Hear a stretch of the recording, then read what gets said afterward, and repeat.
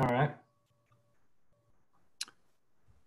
Okay, and thanks you all for joining us tonight. Seth Thompson, who's a wildlife biologist with now it's called the Virginia Department of Wildlife Resources. There's been a name change since he spoke with us last. He joined us right after Memorial Day, you may remember, for those who tuned in, and he spoke about human and bear interactions, and he made the offer to come back and talk about black bear biology. And we jumped on that pretty quick, and we invited him back, and he was gracious enough to return. So Seth, thank you again for joining us, and I'll turn it over to you. All right. Well, thanks, Phil, and thank you everybody for having me and for turning out to listen. Um, as Phil said, last time we talked more about conflicts and problems with bears and how to prevent those problems at home. But tonight, I really wanted to talk about biology and bear behavior.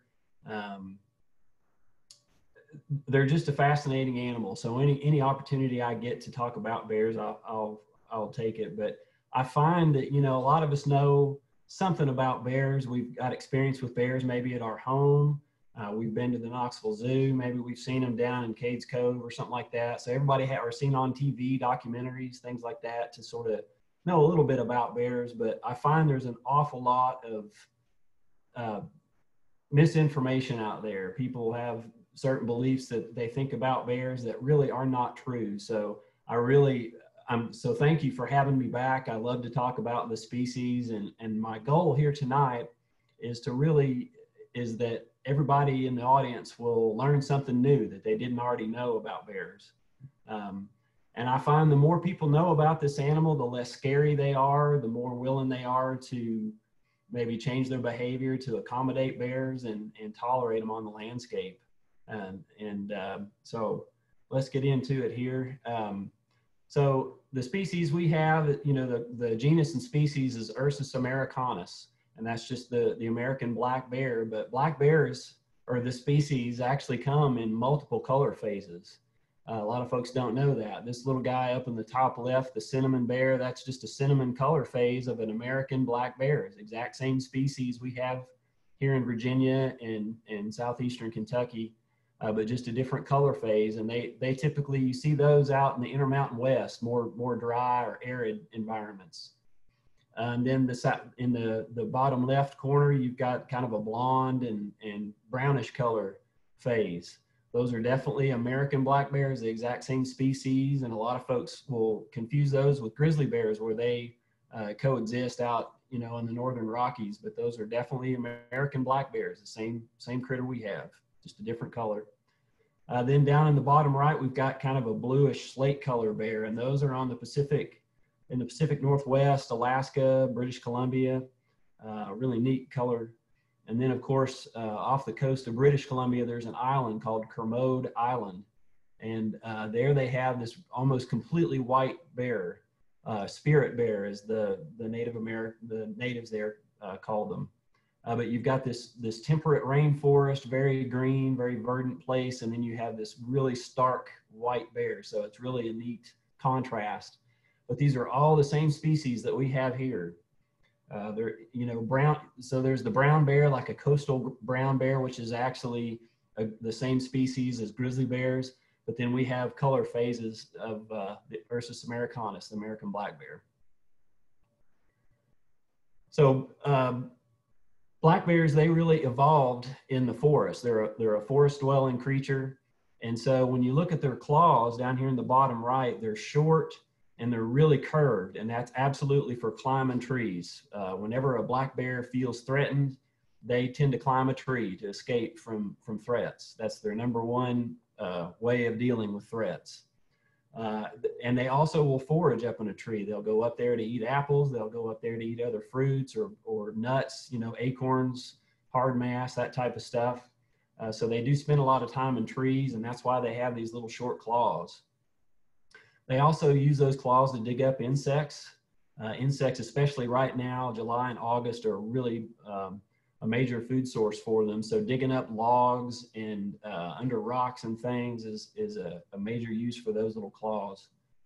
And for defense, anytime they get in a tussle with another bear, They're going to use those claws, and then to some degree marking territory.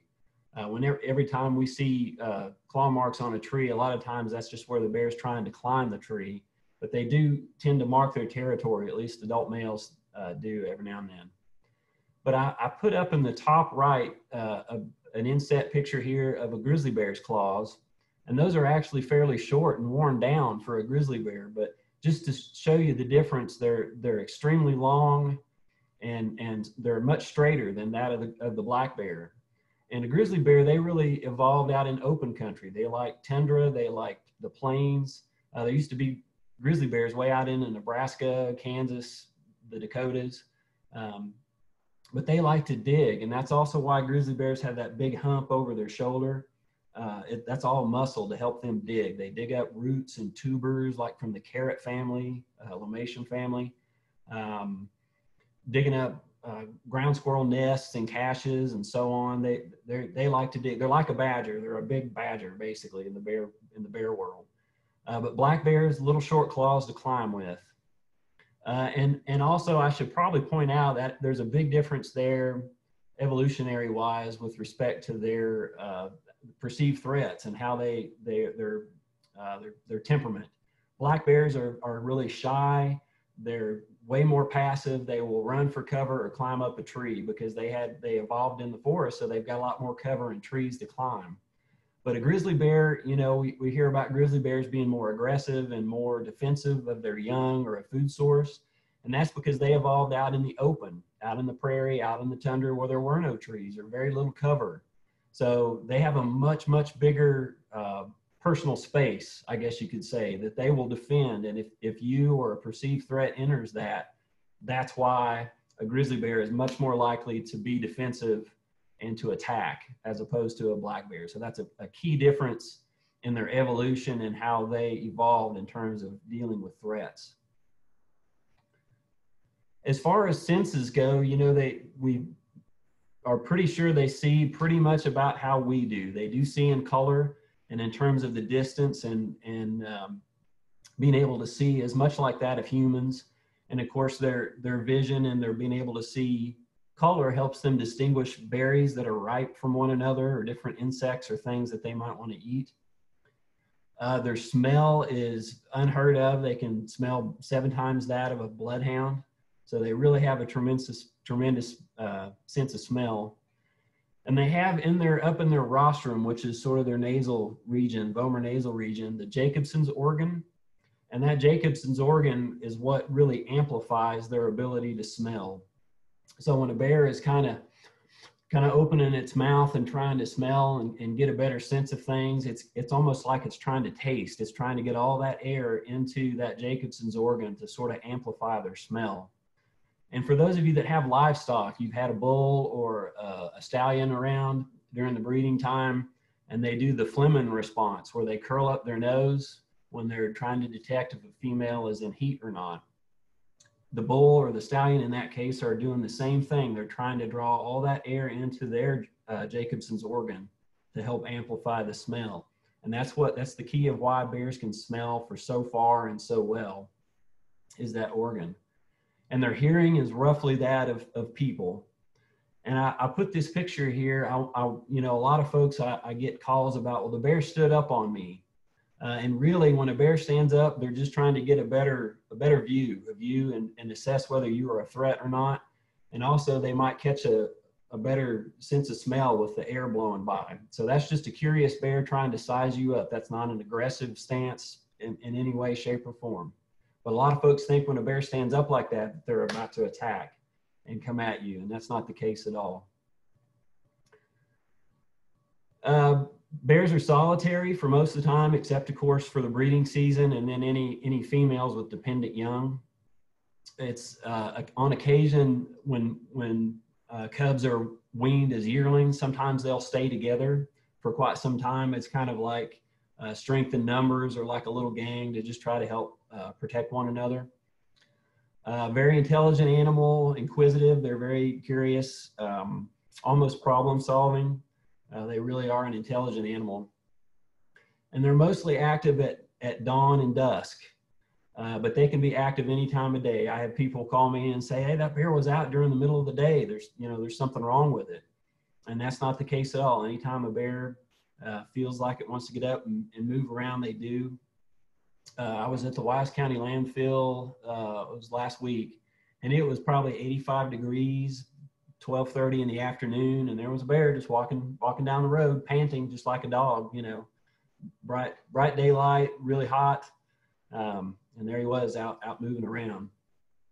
It is true that they tend to be more active at night this time of year because it's just so hot. They sleep during the day and then are active more at night, but that's more of a seasonal thing. They can really be active anytime.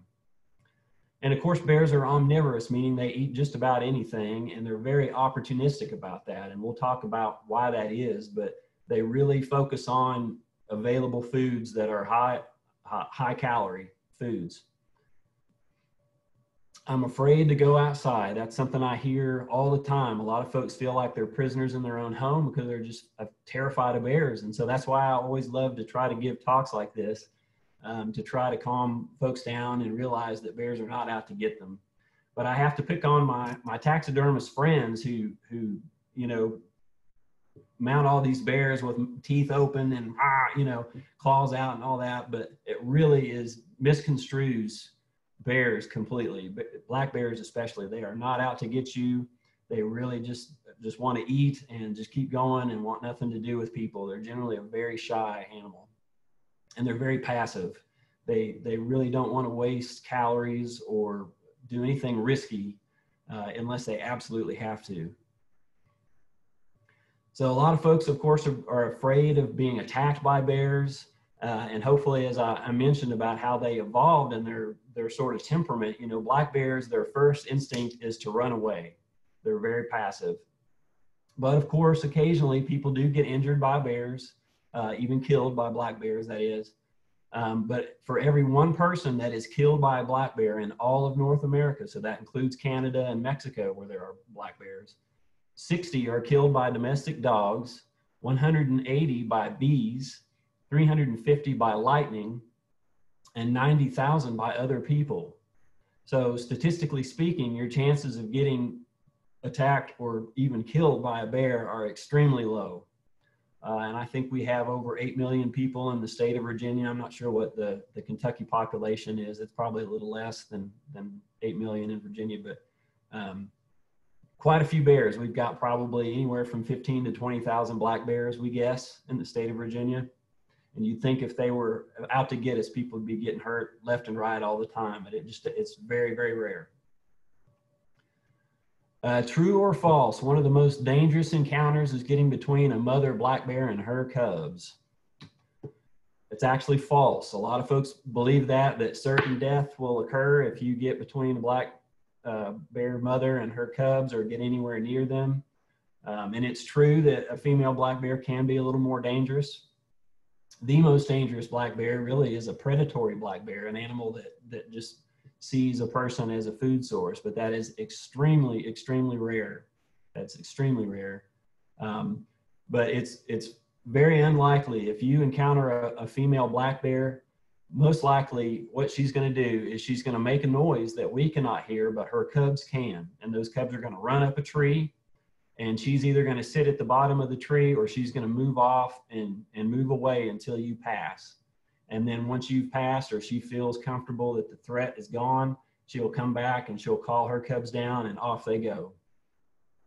A few years ago here in Wise County, I had a guy call me and he was absolutely freaked out and frantic, and I could hear his wife screaming in the background.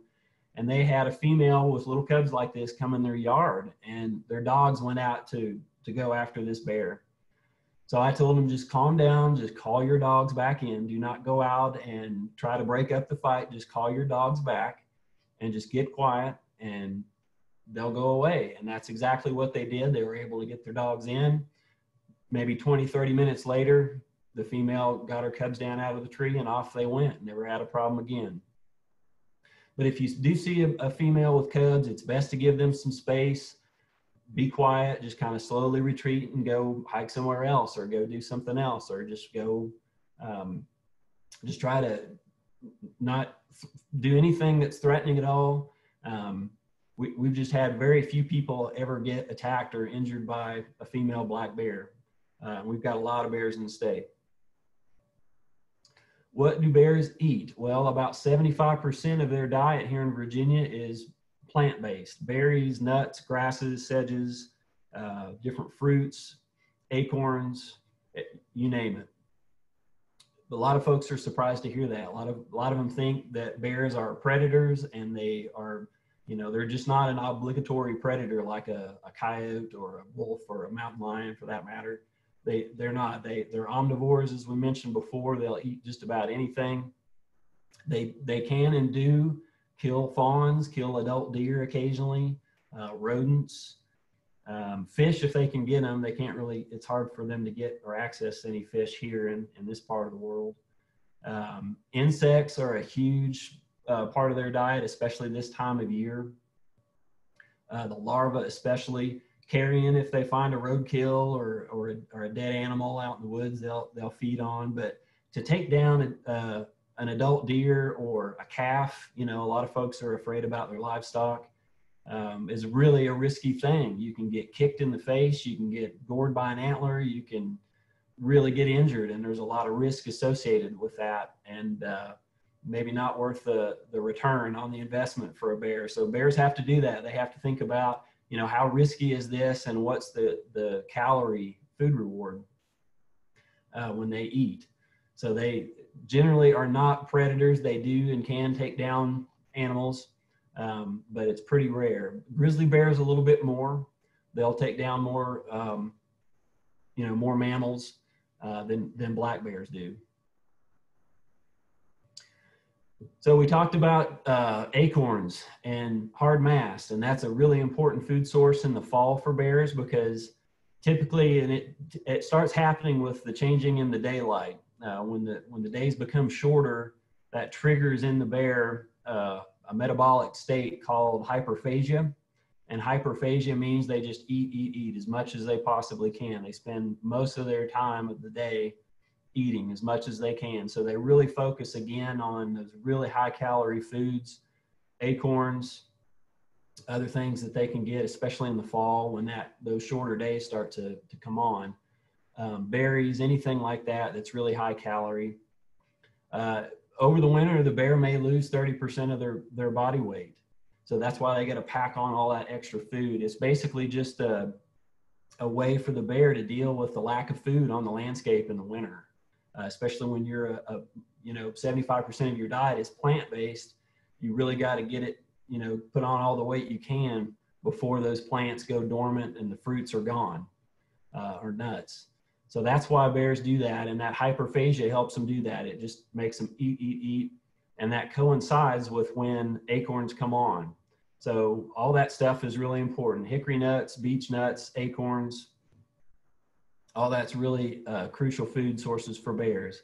And those, as many of you know, is really variable. Some years we have lots and lots of acorns and beech nuts and so on, and some years we don't. And some of you are involved with and know about the American chestnut. The American chestnut produces a very large nut full of protein and fat that weren't really variable. It was a very consistent producer of a very valuable food source for bears, deer, a lot of other species. And now that the American chestnut is gone, bears really have to focus on other things. And so that was a big loss for a lot of wildlife species when we lost American chestnuts.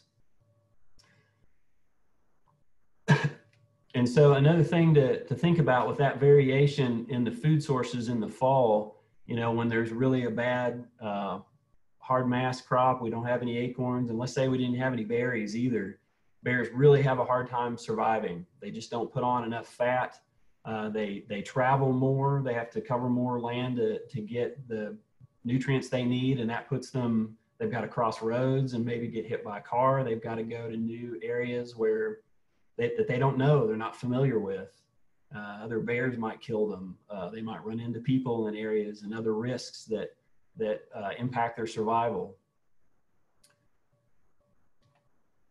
So this is interesting. This is another thing that people don't realize sometimes, but ant nests produce formic acid.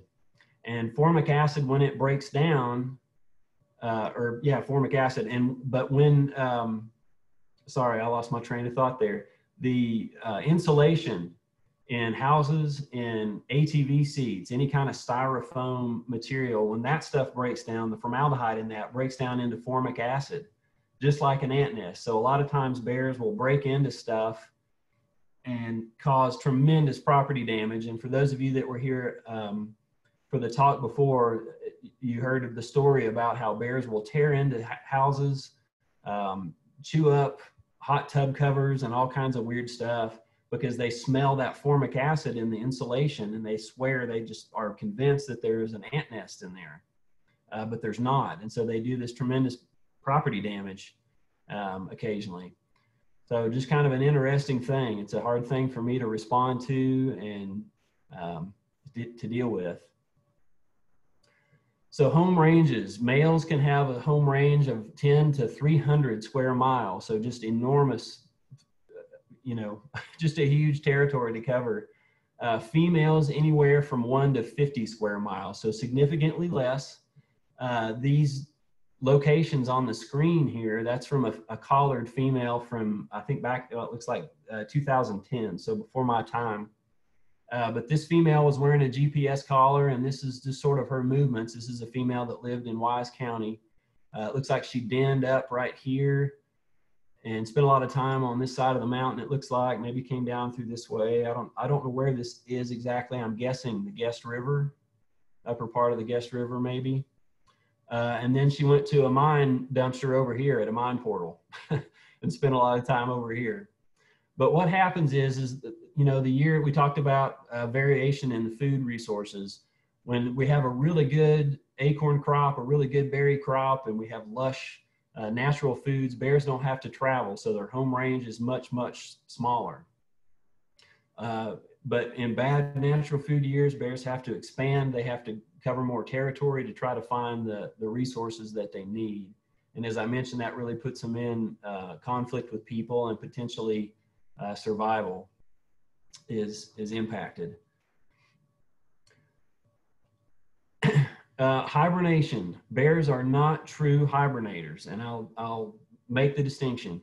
A hibernator is like a ground squirrel or a woodchuck or a whistle pig, as my papa used to call them. A true hibernator reduces their body temperature to just above freezing. And their heartbeat, let's say a ground squirrel might have a 200 heartbeats per minute. That'll go down to just 1 or 2 beats per minute, just enough to push enough blood and oxygen to oxygenate the body and the organs, and that's it. Their respiration rate, maybe 1 breath, just barely enough to just keep them alive as they drop their body temperature and all those metabolic rates decrease. The hibernator also, the ground squirrel, the whistle pig, in their dens, they'll also cache food. They'll be collecting grains, nuts, and different things and grasses and put them in a little chamber in their den. Every now and then they'll kind of wake up, they'll go, they'll eat. They may even go out of their den to urinate and defecate. Now the bear does none of those things. The bear does not eat or drink or urinate or defecate for months, and somehow are able to live with that. Like for us, if we didn't eliminate waste from our bodies, it would be extremely toxic and it would kill us, or it would kill the true hibernator. But the bear somehow has evolved a way to not have to do that. They don't have to drink or eat or urinate or defecate. And it's really amazing how they're able to withstand all that. And they build up all of that fat. And a lot of folks are, gosh, like, how do they put on all that weight so quickly and not have metabolic disorders like we do, diabetes, different problems, heart problems, and they don't have those issues. So there's a lot of really cool research being done, especially at Washington State University in Pullman, Washington. They have a lot of captive bears, and they do a lot of research about metabolism, and there's some really cool medical research that's being done on bears that hopefully can help treat people with metabolic disorders or heart conditions and so on. So it's really neat. But the bear just barely drops their body temperature, 9 to 14 degrees or so. Their heart rate and respiration rates will go down, but not nearly bottom out like a true hibernator. And they can be aroused. You can wake a bear up. They can come out of their den. And occasionally bears do come out of their den. And if there's not any food around or anything for them to eat, they'll go back down into their den and continue to den up and sleep. They may lose up to 30% of their body weight. So they really shrink and just work off of that, survive off of the body fat that they've been able to put on. And of course, the female bears give birth and produce milk while they're basically asleep. So typically, bears enter their dens sometime in October, and usually the first bears that go in a den is usually a female that is pregnant, that's going to have cubs over the winter. So she's usually the first one to go in, followed by a female who has little cubs of the year. And then younger bears and adult males, they're usually the last to go in, sometimes December or January before they make it into their den.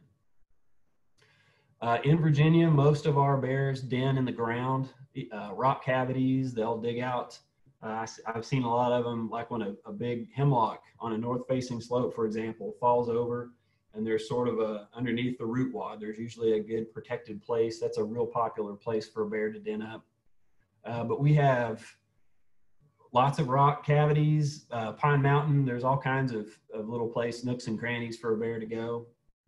Brush piles, trees. We've had bears den up in trees before. Mines, we've had them get into mine portals, you name it.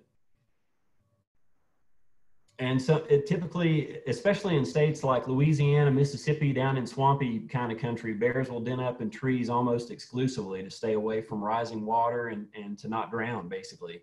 So that's really common in the Mississippi Delta, the bear population there. Reproduction, so typically females will come into heat their first time as a 3-year-old, sometimes or 4-year-old, and they reproduce every 2 years. So she'll come into heat, she'll be bred by the male, and then the eggs, this is another interesting thing that's unique to bears, is that the delayed implantation. So once she's bred, let's say in June is typically when bears breed, June, July, she'll be bred, and she could be bred by multiple males and could have eggs fertilized in one litter by different male bears. But those eggs that are fertilized will basically float around in her uterus until much later, typically November or December.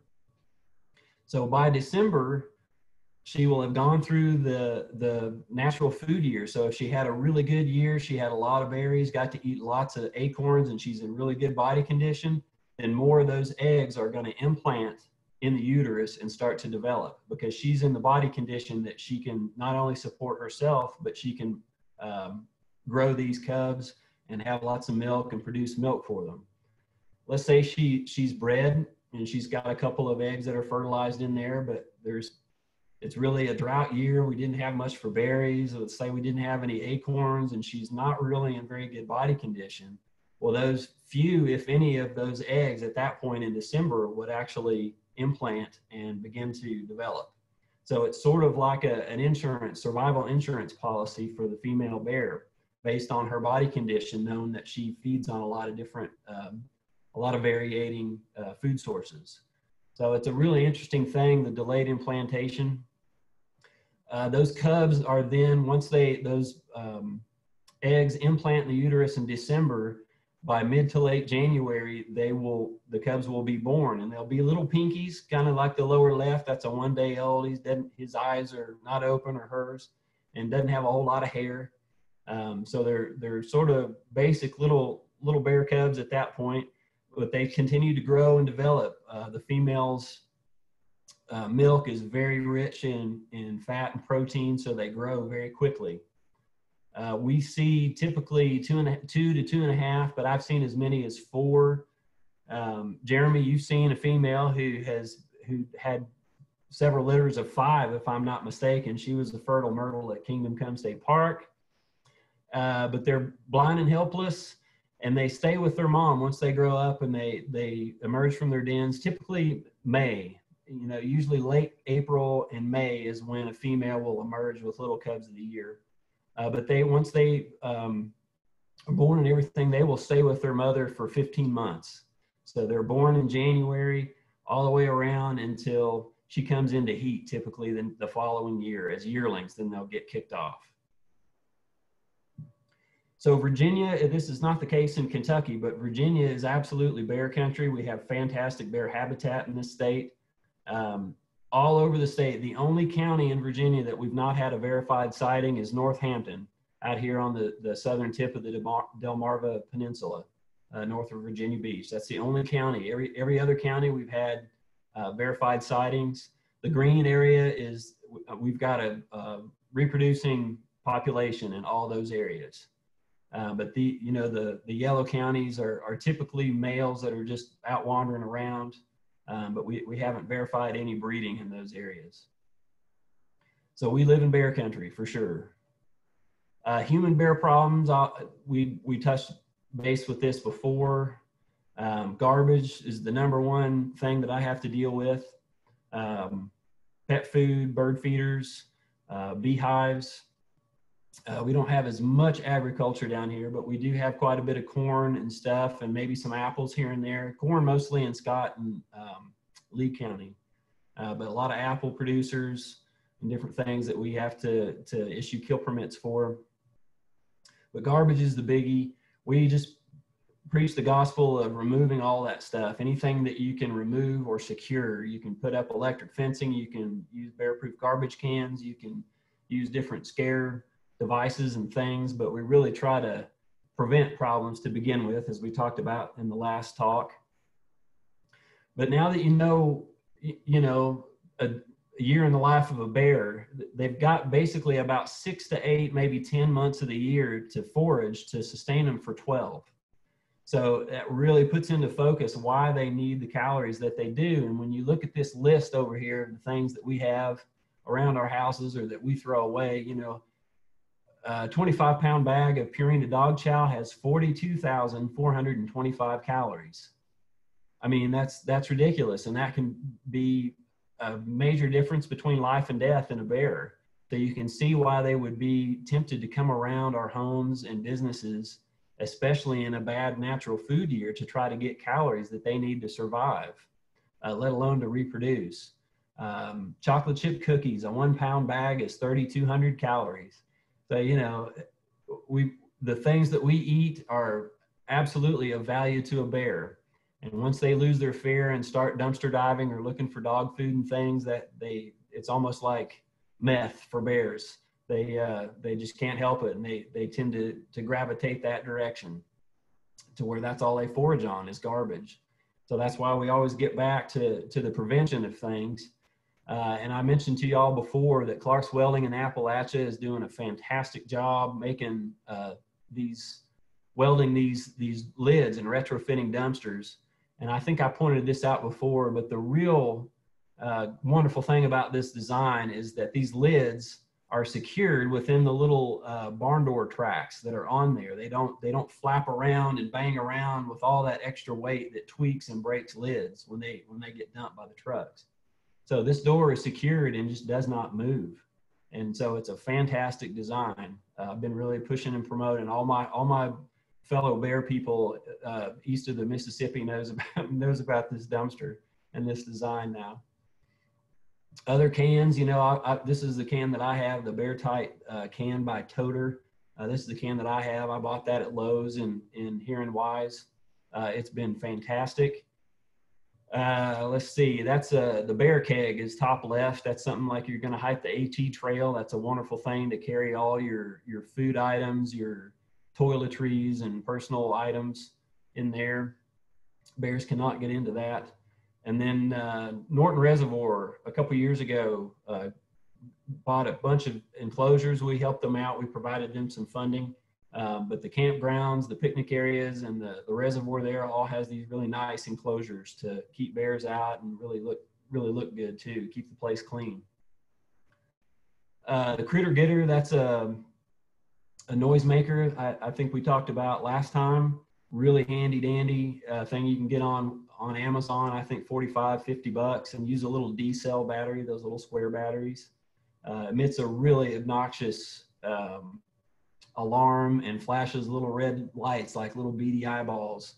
So those are handy. I've got a couple of those that I loan out, but highly recommend those for a lot of things. Raccoon.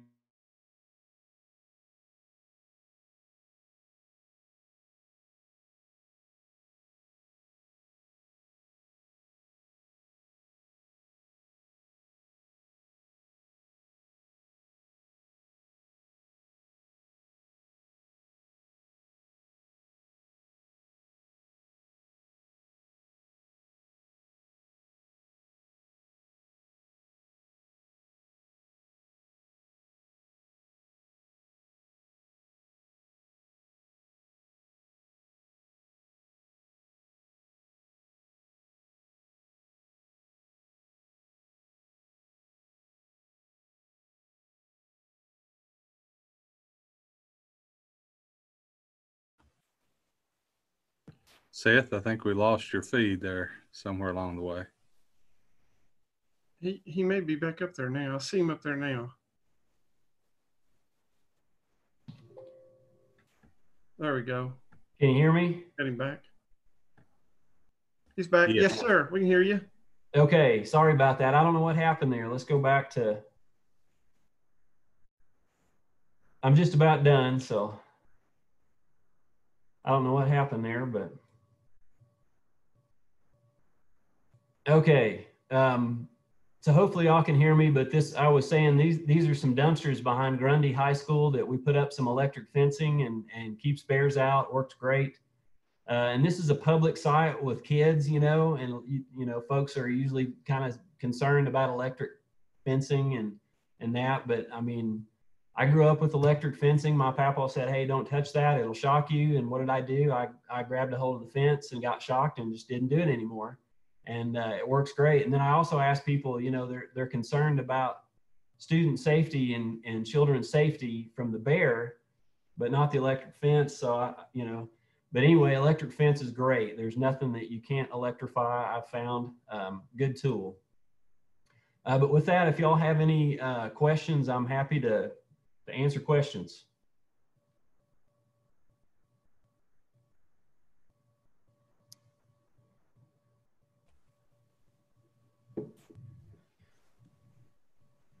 Great information, Seth. Definitely good information. I think it's something that in Kentucky or Virginia, I think it, if you're in, you know, where we're located at, you know, Wise, Lee, Harlan, Letcher, any of those bordering counties, I think we're apt to see these. And it seems to be, I'm seeing a lot, you know, more people talking about it, that they're seeing more this year. So if you got any questions, shoot them towards Seth.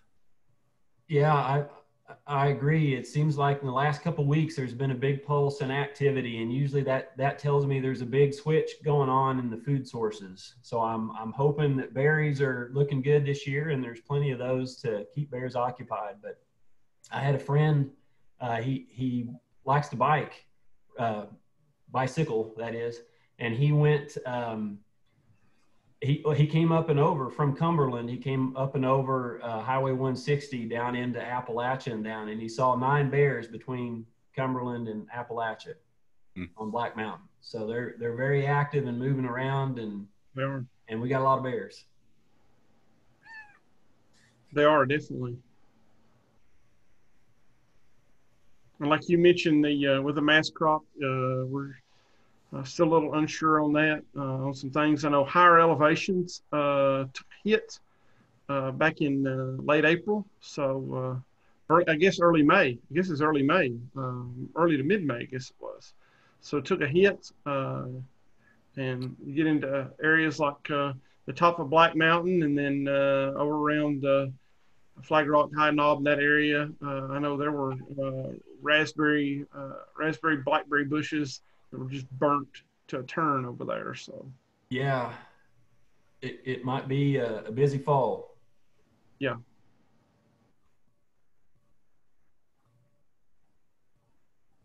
Well, Seth, great information. Definitely, we appreciate you coming on. If anybody has any questions, or now's the time to shoot them towards Seth. Seth, I have a question on hibernation. I was noticing all the different sites where they choose to hibernate. Some of them don't look all that out of the weather. Do they sometimes hibernate in areas where they're exposed to the weather, rain and so forth, or is it always a good dry site? Yeah, and it's variable among individuals, and they do sometimes when, especially with the first big snow that we get of the year, a lot of times bears will do like a little day bed kind of thing. They always will dig a day bed and sort of a shallow thing to get down into the cool soil year round. But especially when we get a big snow like that, sometimes it'll catch them off guard, and they'll kind of make an impromptu kind of quick and dirty little thing to just kind of hunker down. I remember I had a bear that I had collared. This was in Montana, and it was a grizzly bear, but same kind of thing. I'd been trying to capture this bear, and I knew there was a big hedgerow that he was bedding down in, but it had gotten real quiet because we'd gotten like a foot of snow, we just got dumped on. And I walked up the hedgerow, and the snow was up through the hedgerow, and all of a sudden I saw this mound of snow pick up with these little ears, and he was just laying right in the middle, had a foot of snow on top of him. But they do that sometimes when they really are going to go and den for reals. They'll typically find a lot more protected and covered up area, especially if it's a female that has young or is pregnant with young. She'll find a place that's pretty protected. But we've had bears den under people's decks, and people don't even know they're there. You know, it's interesting.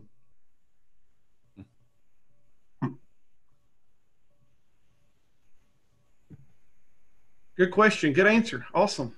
Thank you for that question, Jerry. Good stuff. Anybody else?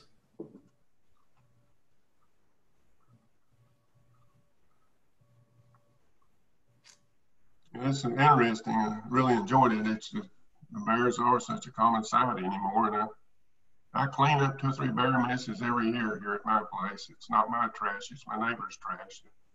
I get my neighbor's trash and bring it on my property and make the mess. So I'm getting good at it. Every bear mess takes less and less time to clean it up. I'm becoming efficient.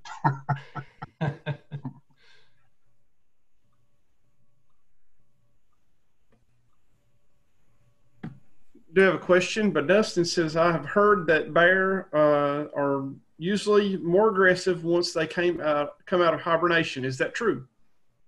I would say no. They're typically a lot groggier. They have less energy to expend, and usually when bears first come out of hibernation, or denning, I should say, they typically are really slow and lethargic. And they tend to gravitate towards areas that are green, like the first kind of green up of the spring, to get grasses and sedges and things in them to kind of get their bodies going again. You know, they haven't eaten anything for months. So it'd kind of be like us going to the salad bar and getting some good roughage going. And that's really what they're looking for. And so really they're slow, they're groggy, they're not quite, their metabolism and their energy isn't quite up to what it would normally be. So they're a little slow in the spring to get going.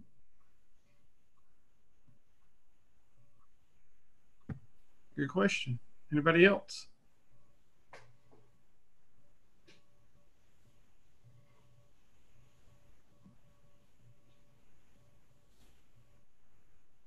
Thank you from Dustin. Thank you for the question, Dustin.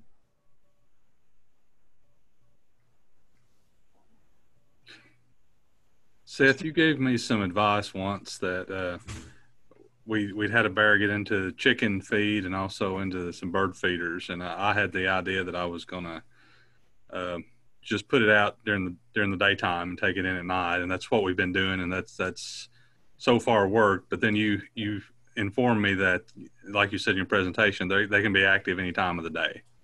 So still can't let my guard down, I guess, during the daylight hours. Is that correct?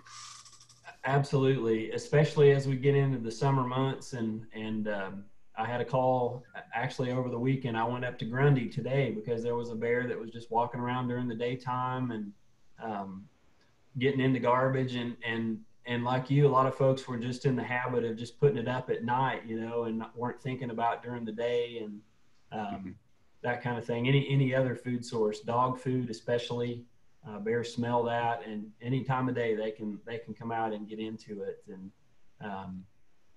so yeah, I always, if you know, basically from April the 1st through December the 1st, if it's something that a bear would want to eat, I'd sure be mindful of it where we live. All right. Okay. Thank you.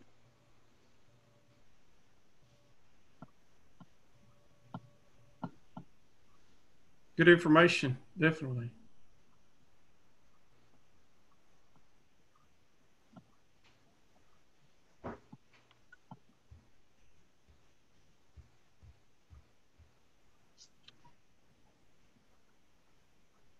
All right. Well, Seth, once again, thank you very much. And, thank you for having me. Thank you. And Jeremy, you mind telling them about the what's happening tomorrow night? I can. Tomorrow night we have we're going to have forest health, and also we're actually going to be talking some about the mass crop, hard mass. Currently, Dr. Ellen Crocker with the University of Kentucky Forestry is going to be here with us, and she's going to be talking about that. I see a really good question down here from Aaron. Yeah. If I'm picking berries, should I drop my berries if I encounter a bear? Good question. Really good question. I'd say no. You put in the hard work to keep those. I'd keep those with you. On something like that. On something like that, Seth, what's the best thing that you can do if you're out in the woods like that and you're picking berries or hiking or whatever, and you come up on a bear? What's the best thing you can do? Well, it depends, but in general, I would say just quietly back up and move out. If the bear is aware of you, just talk calmly to it and just back away slowly. Don't make any sudden moves. Don't continue towards the bear. 9 times out of 10, that bear is going to be gone long before you knew it was there. But if you do, surprise a bear or run into a bear like that, again, most of the time it's going to turn and run and get away from you. But if it doesn't, you just want to talk to it and just slowly walk away. You never want to run. You never want to do anything that would be, perceived as threatening at all, unless, of course, the bear does come at you. At that case, you absolutely want to get loud and use whatever you have to defend yourself at that point. But if you just see a bear and just a sudden encounter kind of thing, or if you're out, picking berries and run into one or something, it's probably going to turn and run, but just speak slowly and back away is the best thing you can do. Sneak a sardine into your buddy's pocket if possible. Right. What is it? You're supposed to hike with people that you can outrun, so you just keep going. Mm-hmm. Good stuff. Good question. Good information. But yeah, forest or woodland health is tomorrow night at 6 o'clock right here. So we look forward to seeing everybody tomorrow night. And Phil, got anything else? That's it. Thank you all for tuning in. Yeah, definitely. And Seth, thank you again. Good to see you again. You too. Thanks for having me, guys. Take care. Thank you. Very good. Everybody have a great evening. We'll see you tomorrow night.